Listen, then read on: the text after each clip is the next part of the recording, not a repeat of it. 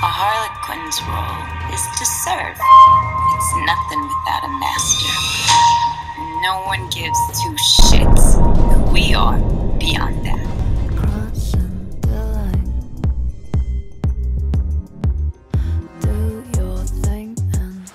Hey guys, today I'm going to show you how to get as close as possible to the Harley Quinn outfit of the new movie Birds of Prey in the cheapest and easiest way possible without sewing anything. I don't sew. And without hopefully taking a whole lot of your time. Thor says hi.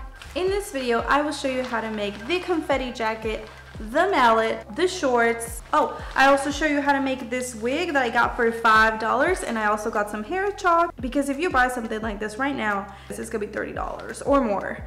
And I got this for $5. Don't forget, everything will be linked down below of where I got things, or if you want the actual zipper jacket, I'll also link that below, but keep in mind, it's much more expensive. Anyway, please support this channel by subscribing and liking the video if you enjoyed it. The first thing that I bought was a clear jacket in Amazon for $15. So it came in a little clear pouch, and it comes with a hood, but the hood is separate. So thank goodness, because she does not have a hood. And this is what it looks like. It feels very cheap, but it's only $15, so why not? She does not have like these white buttons. She has like a black zipper, and you can find it in Amazon, a similar one, but it's gonna be pricier, and I did not want to spend a lot of money. I want to show you the cheapest way you can make this. So this is what the jacket looks like on. She doesn't have hers very long, so I'm gonna cut it. To make the confetti sleeves, you're gonna need curling ribbon. So in the video, I can more or less see these colors, and that's why I decided to go with them. It's white, purple, blue, green, and red. The only yellow is the caution tape. So you also gonna have to get some caution tape. And I'm also gonna get some normal ribbon, because I'm gonna use it to tape it onto the curling ribbon, and it'll save you a lot of time. You're also gonna need some tape, and you're gonna need a cardboard box. I got a shoe box, which is about 12 inches. The first step is to grab your cardboard box and grab your normal ribbon, cut to the width of the box, and tape the edges. You're also going to flip it around and do the same thing to the bottom of the box, so that we can have two strings at once. So that we don't have to be doing one at a time, we can be doing two at a time. And with the curling ribbon, you're just going to take one and wrap it around the box and do the same thing with every single color until you have completely covered the black ribbon.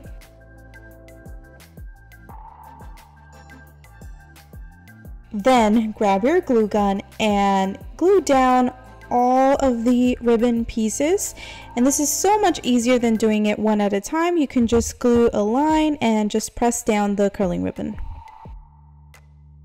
Then you're going to flip the box around and do the exact same thing to the other side. Now grab your scissors and cut off the top and the bottom portion to release two separate ribbons. This is so that you can quickly and easily glue on the ribbon onto your jacket without having to do every single curling ribbon one by one. Now it's time for the caution tape. I like to do this last because I like to iron my curling ribbon. So grab your caution tape and just cut vertical lines of the caution tape and paste it onto your ribbon. I actually used my brain, and I found an easier way to do this. So you grab all of your ribbon and you put it into a pole. In my case, I grabbed a PVC pipe. I'm just gonna use the same method as before and just twist it and twist it and twist it all at once rather than one at a time. Are you trying to help, or what's going on?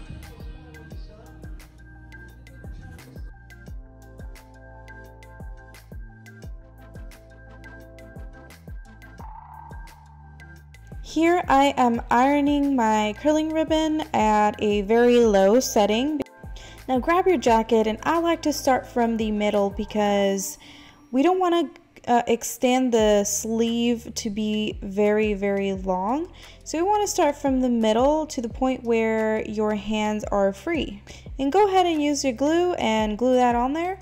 And then use about 1 inch and glue another ribbon and keep gluing until you get to the top.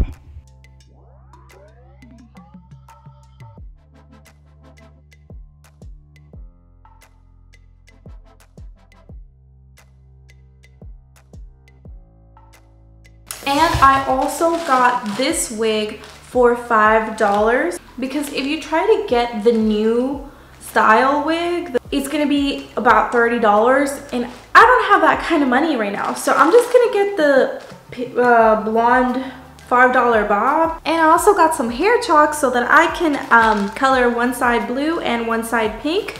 This was also not expensive, I mean, compared to how much a wig costs. Alright, so I'm just pulling up my hair, putting on the wig. I brush the hair, then you just grab your hair in 2 separate ponytails. And grab the hair chalk, and I'm going to use the light pink one and the light blue one. I just wet my hair slightly and start rubbing off the chalk on my hair. Simple as that. In this case, I'm grabbing a cup of water to make it a little bit easier to dampen my hair, and add as much color as you need.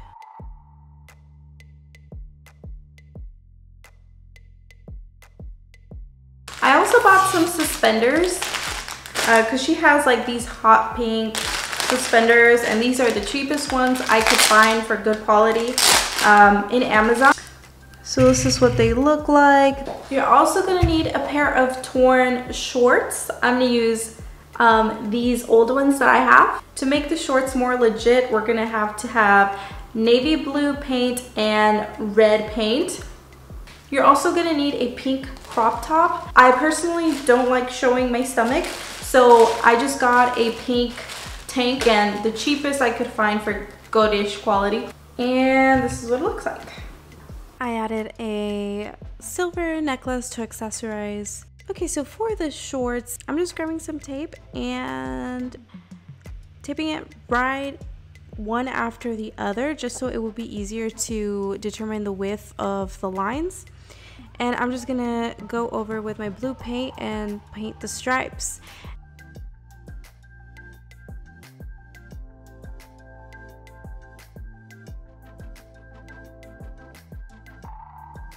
And then with my red Sharpie, I'm drawing stars and then adding the acrylic paint, but don't cringe, I'm doing it with a toothpick because I did not have a brush. Then I remove the tape once it is dry, and you are good to go.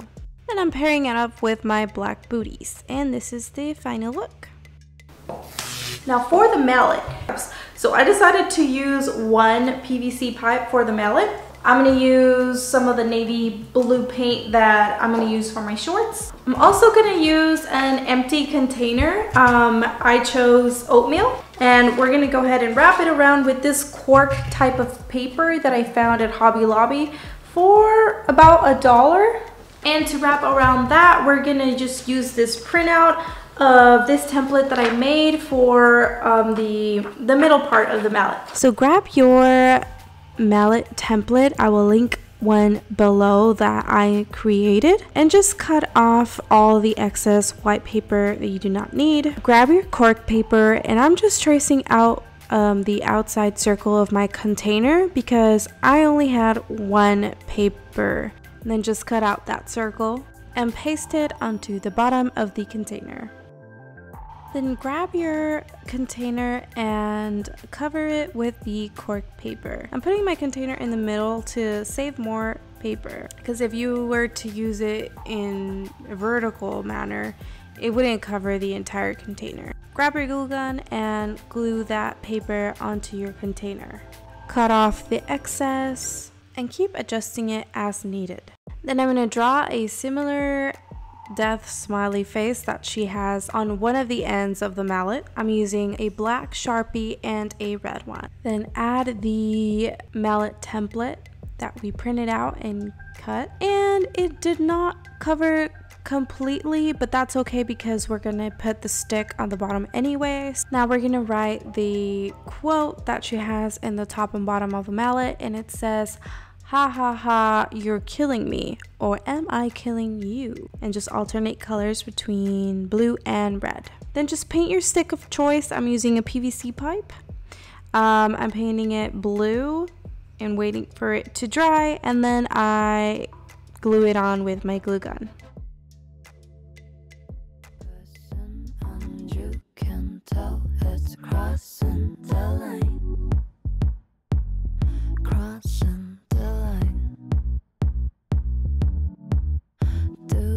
And that's it. We've reached the end of the video. Please consider subscribing and give it a thumbs up. Leave a comment below if you thought this was easy and helpful. See you next time.